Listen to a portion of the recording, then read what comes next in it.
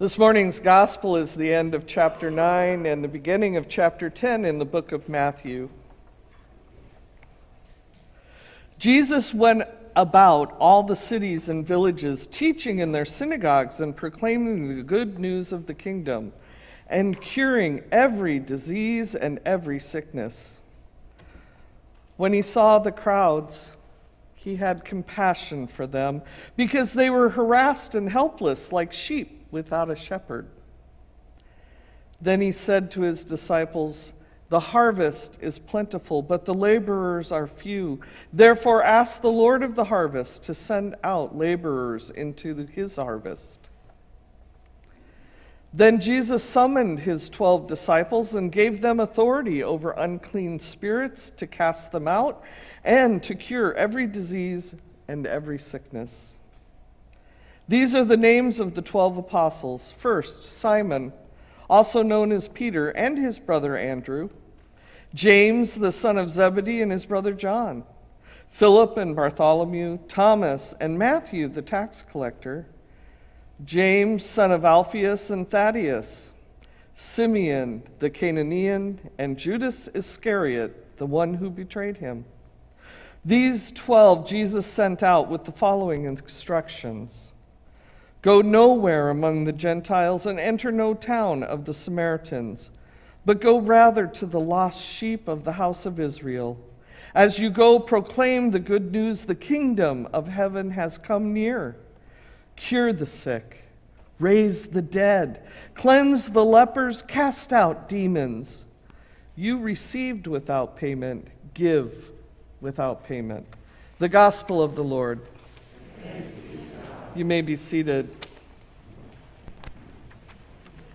As I'm preaching from our text in Romans today, I begin as Paul began his letter to the church in Rome. Grace to you from God our Father and our Lord and Savior, Jesus Christ. Amen. Our Roman 5's text immediately follows last week's text from Romans 4, where Paul talks about Abraham's faith.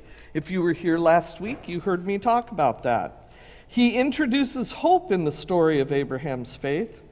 Remember, Abraham was told by God that his descendants would outnumber the stars. He believed that God was capable of such a thing. Paul wrote of Abraham that he hoped against hope that he would be the father of many nations, being fully convinced that God was able to do what God had promised. Hoping against hope means having and holding on to hope, even with little reason or justification.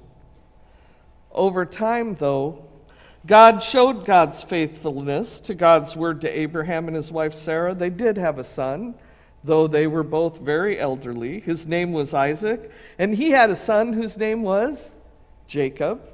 And Jacob had sons, and they became the 12 tribes of Israel. God recognized Abraham's hope as faith and righteousness. Now in chapter 5, hope continues to be a theme for Paul.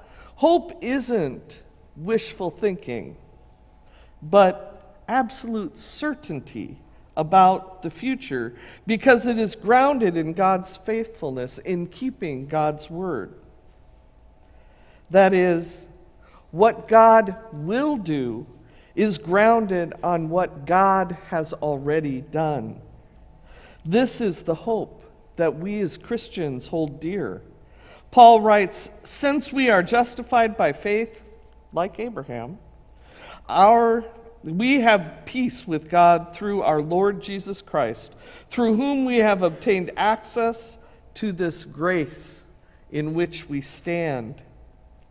Having been made right with God through the gracious gift of Jesus' sacrifice," Paul goes on to say that we boast in our hope of the sharing of the glory of God.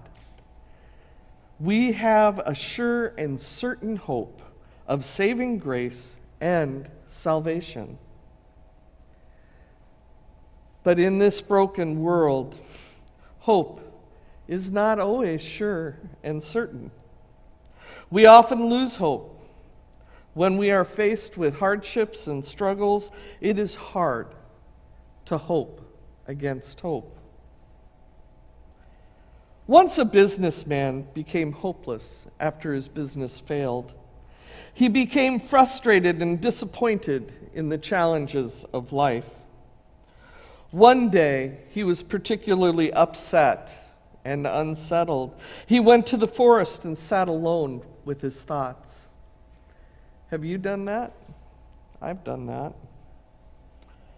Finally, in his pain and frustration, he called out to God, "Tell me one reason why I should not despair. I lost everything. What should I do with this life? Why should I live?" Just then, he heard God's voice. God said, "Listen, when I first planted grass and bamboo seeds, I took very good care of both of them. Soon the grass started growing and it turned the land green. There was no change, though, in the bamboo. Still, I did not stop caring for it or watering it. In the second year, the grass continued to grow and it became lush. But still, there was no bamboo. Even in the third year, there were no bamboo sprouts or trees. Yet I did not lose hope. I continued to water them, and I continued to care for them. The fourth year was no different. No bamboo. 5 years passed, and finally there was the tiniest little sprout of bamboo. It was very small compared to the grass, but in 6 months, this small sprout grew to be a tree of over 20 feet high. God continued to speak. It took 5 years for the bamboo seed to sprout up a plant. In those 5 years, the roots became strong and anchored so that it could handle the amazing growth of over 20 feet tall.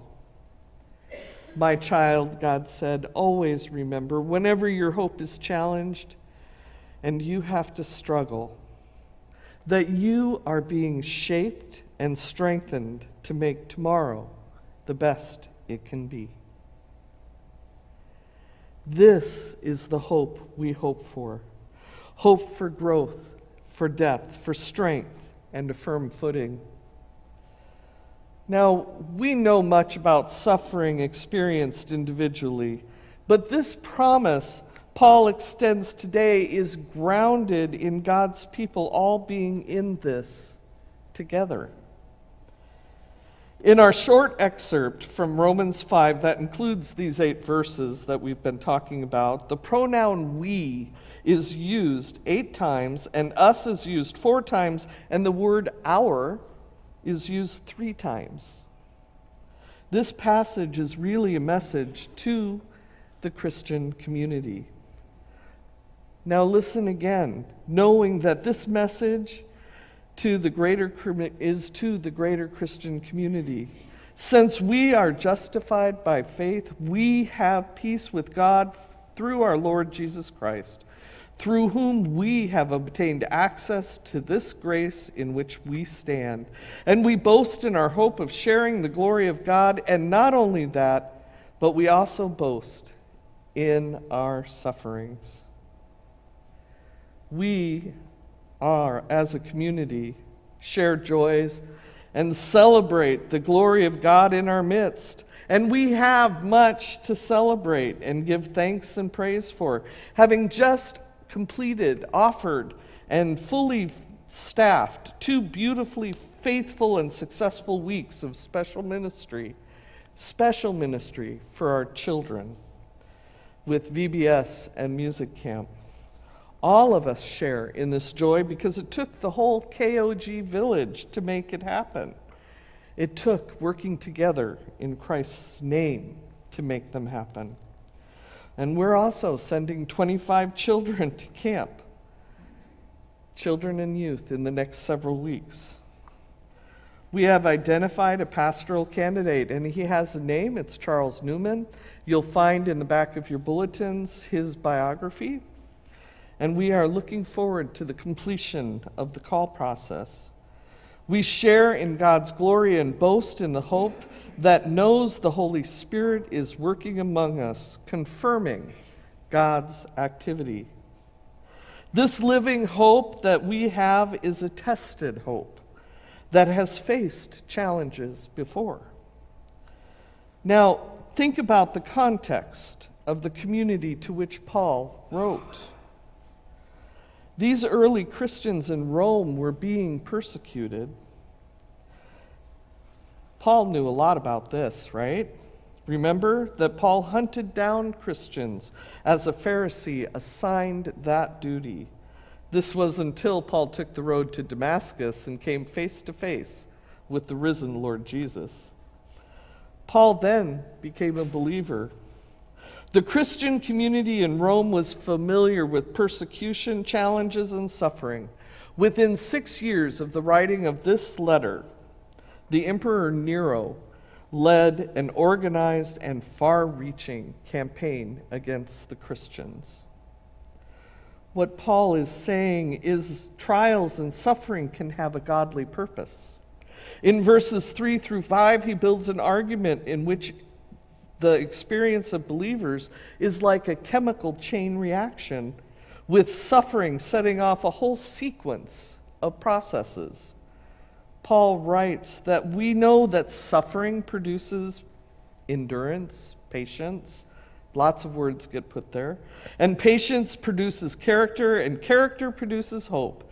Suffering is the catalyst in this process. And hope, the hope in sharing in God's glory, is the terminal point. God is shaping us, teaching us, tending us in our trials as a community. God uses suffering and challenges to move us to a certain living hope. This suffering-fueled hope does not disappoint or put us to shame, because God's love has been poured into our hearts through the gift of the Holy Spirit. The Holy Spirit's indwelling presence functions as a guarantee or down payment of the community's ultimate future hope. Suffering, afflictions, hardship, and trials all lead to hope in God's hands. We know this is true, as Paul reminds us, for while we were still weak, at the right time Christ died for the ungodly. Indeed, rarely will anyone die for a righteous person, though perhaps for a good person someone might actually dare to die. But God proves his love for us in that while we were still sinners, Christ died for us. There is hope in the midst of brokenness with Jesus. The hope is certainty in the grace that God offers to us through Jesus Christ. Now, Paul's a very consistent writing, and his themes often repeat in other places in his letters.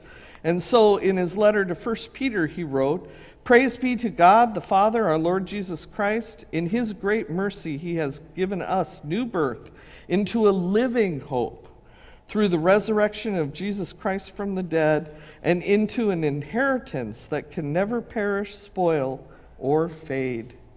This inheritance is kept in heaven for you, and through faith are shielded by God's power until the coming salvation that is ready to be revealed in the last time. In all this, you greatly rejoice, though now, for a little while, you may have had to suffer grief in all kinds of trials." Paul is clear and consistent in sharing that trials, afflictions, and suffering are temporary. These do not even compare to the eternal future prepared for us in Christ. In our gospel from Matthew, Jesus equips and sends out the 12 disciples to minister to the people. Later in the passage, Jesus lists the trials, suffering, and afflictions they will face, but assures them that those who endure will be saved. As a community, we are called to be hopeful in our suffering, in our trials, knowing that suffering produces endurance, and endurance produces character, and character produces hope, and hope does not disappoint us, because God's love has been poured into our hearts through the Holy Spirit that has been given to us. This is the promise. We need to lean into this as a community in this time and place. God is shaping us, refining us, and guiding us by the Holy Spirit. We are being prepared to make tomorrow the best that it can be. God has proven God's love through Jesus. Jesus is our living hope today, yesterday, and tomorrow. This is the good news. Amen.